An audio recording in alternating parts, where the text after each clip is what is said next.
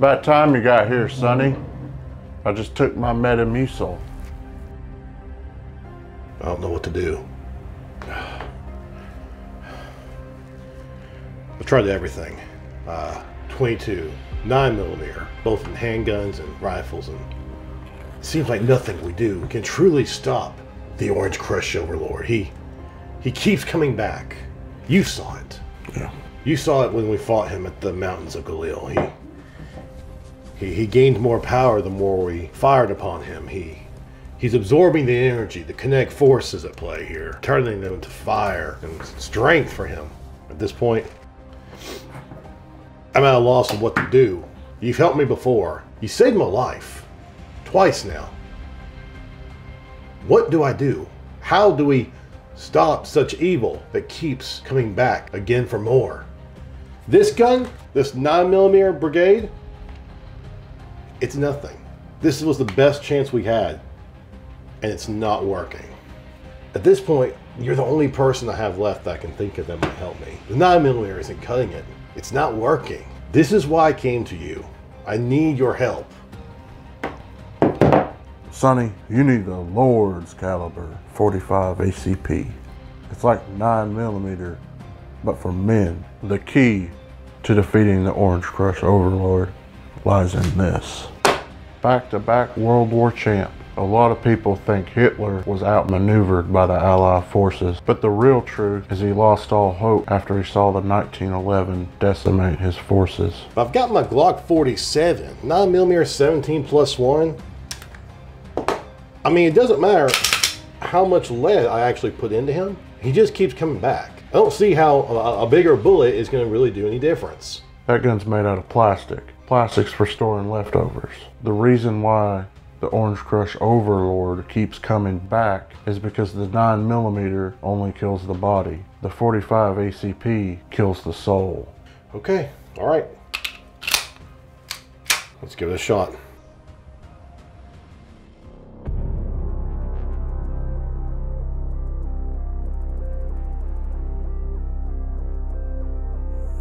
One doesn't just shoot a 1911. You're gonna need some training.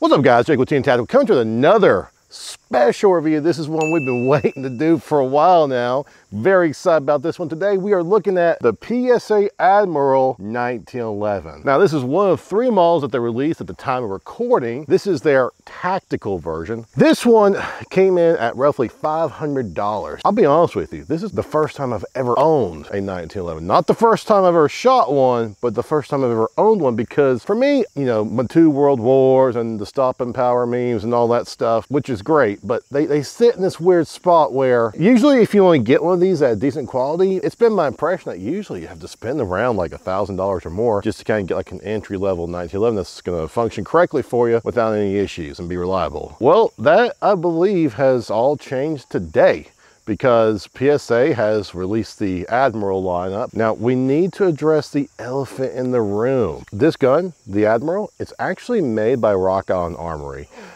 And they openly admit and tell you too. I guess they contracted out with them. If we do this, we give you money. I don't know. It's all the way through a Rock Island Armory 1911. So it wasn't actually made in-house at PSA. Some people I think are a little bit butthurt about that, but for me, I think it's okay because some people might ask, why not just get the Rock Island Armory 1911, one of theirs, you know? You can't find a Rock Island Armory for the prices that they offer the Admiral in.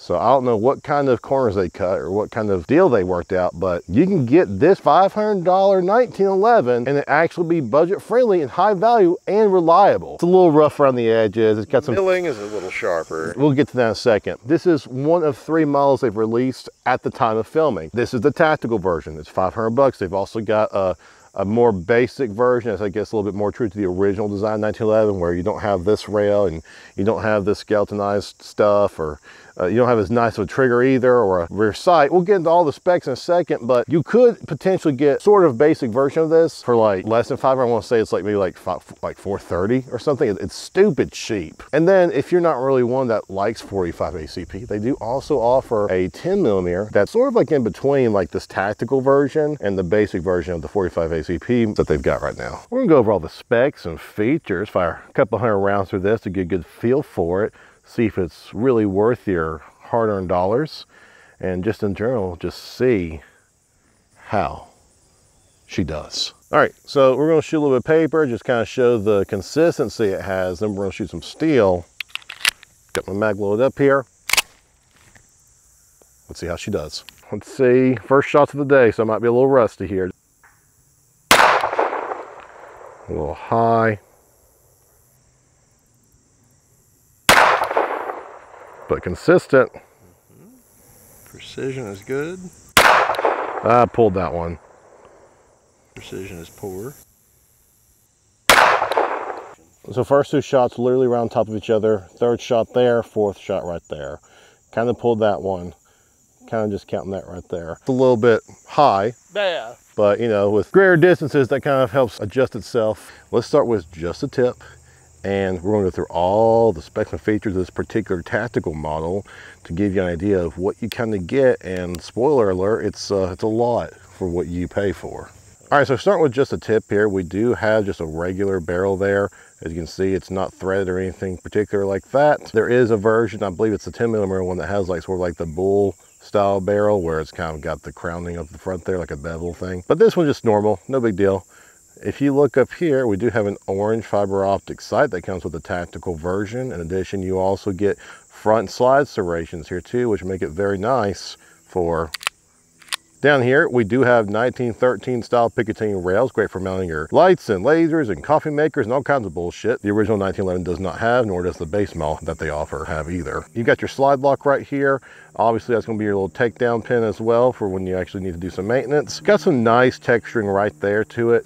So when you're actually gripping it, you know, you put your hand there, your left thumb goes right there. It feels very nice, like a nice little shelf there for you. Almost like a, sort of like a gas pedal, I guess you could say. Our sponsors for today's video are The Price is Right.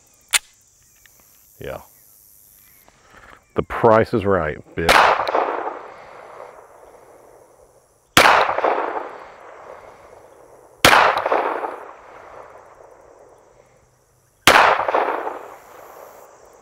Pretty sure I got dialed in now. Trigger guard here is pretty standard. There's no cuts or anything like that going on here, which is fine. You know, this is the God tier 1911 after all. You do have some texturing here on the actual mag release, which is very nice.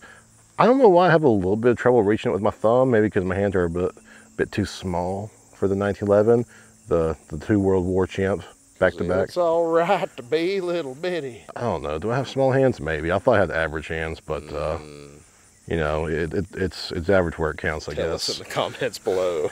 You can just take your right hand and just, the thumb wants to sit up there on top of that safety and be sort of like a little ledge for leverage as you shoot. Oh, yeah, there it is. There we go. Yep, perfect. Perfect.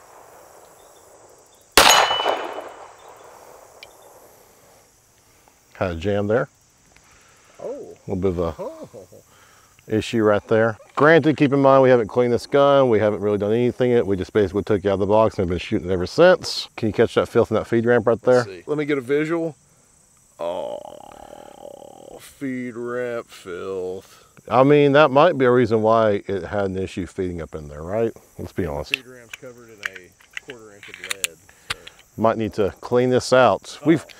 We have shot about 150, 160 rounds at this point. Why don't you clean it out by shooting some more? I will.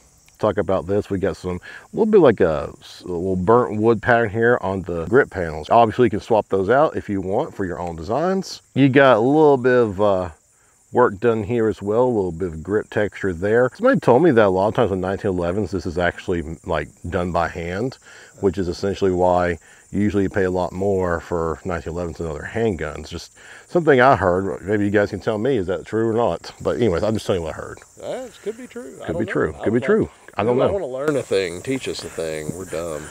We are dumb, just a little bit. Oh, let me hit it.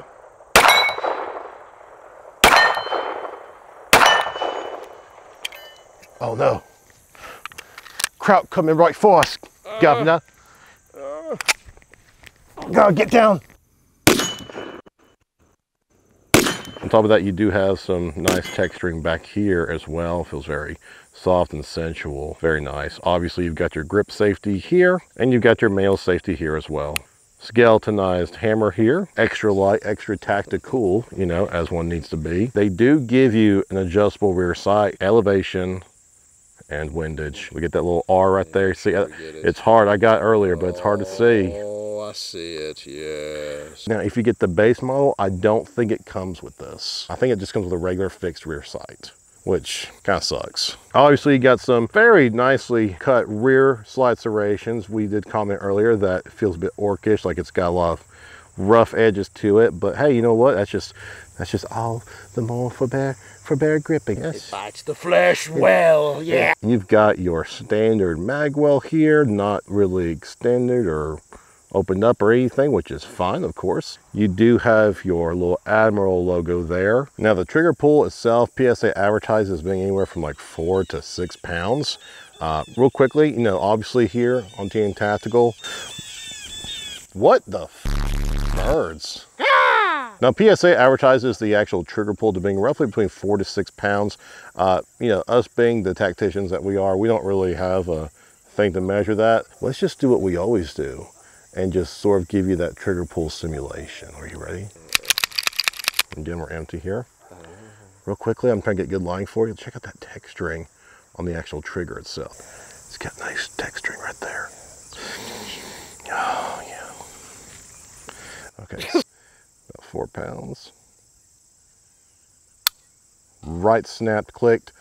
Very nice. Reset. Oh, yeah.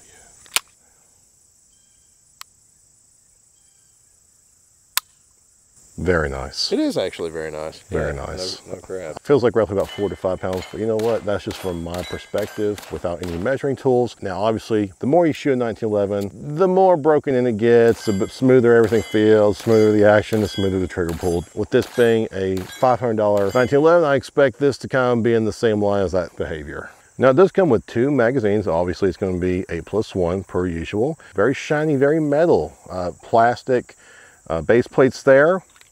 Pretty standard for what you expect.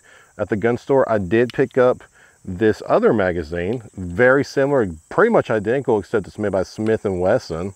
Act Mag Italy, right?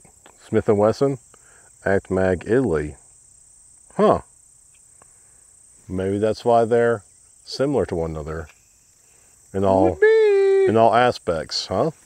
Do you know that scene at the end of Modern Warfare when Captain Price is like taking the 1911 he's got and he just slides that shit over to you and you gotta pick it up and take one last shot to take out the bad guy?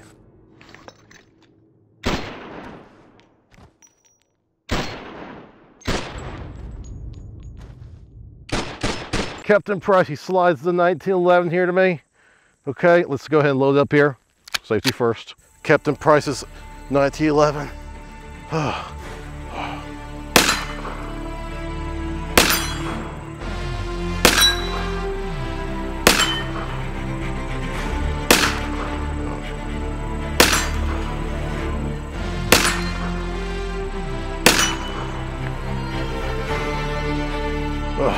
world is saved.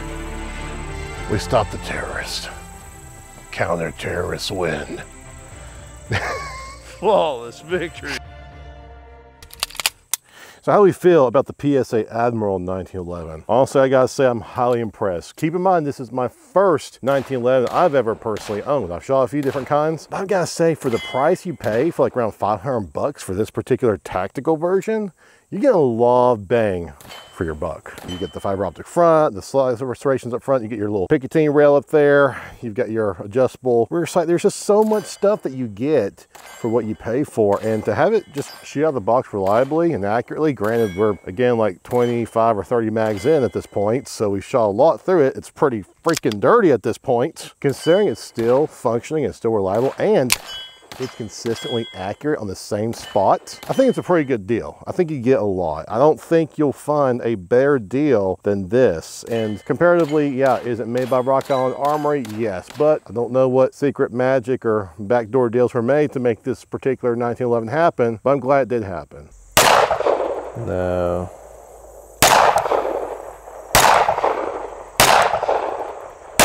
I keep thinking this one's aimed your way, but it is not.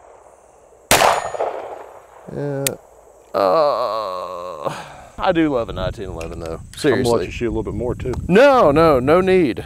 This shoots a lot like my Para Ordnance 1911, and I think that's the beauty of the design. No matter what platform you pick up, just because of the way that it is, they have to be made at least to certain specs in order to function. And you're gonna get a pretty ubiquitous experience regardless of brand. I've shot a lot of 1911s, and I'm sure there'll be a lot of argument. Fight with me. I'm very fond of this. I think if you want to pick up a 1911 for relatively, let's say, quality price, I think that you're not going to go wrong with this. Not at all. Good stuff. I mean, you can obviously upgrade stuff. You can swap out the rear for a red dot mount plate and stuff. You can do all kinds of stuff with this. But as far as like a base starting point, it kind of puts you off on the right foot. You've got everything already added to it that you may possibly want in the future. You can go with their basic version, but for all the stuff that this comes with on the tactical version, it's pretty worth it just to get this one from the start. 25 to 30 mags through it so far. Pretty dirty, gonna clean it up, and we'll keep shooting it some more. I think we're gonna end up doing a final review on this one for sure, because it's a keeper for me. It's a keeper for us and the TN Tactical stable. I like it. I think you'll like it too.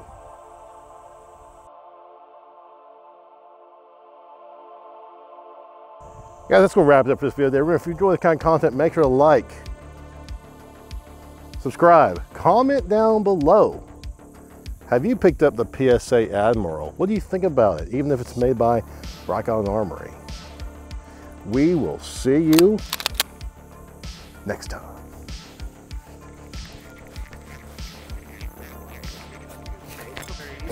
It's been a while since we've had a good chase, Clarice. No. It's been a good while since we've had.